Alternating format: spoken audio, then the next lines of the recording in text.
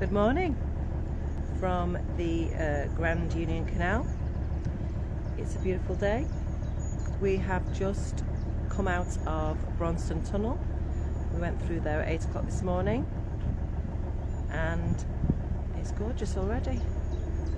We're just heading towards, so here's the tunnel here, and we're just heading towards Norton Junction, and then we'll be heading down to along the Buckby flight to the Canal Museum at Stoke Brewing.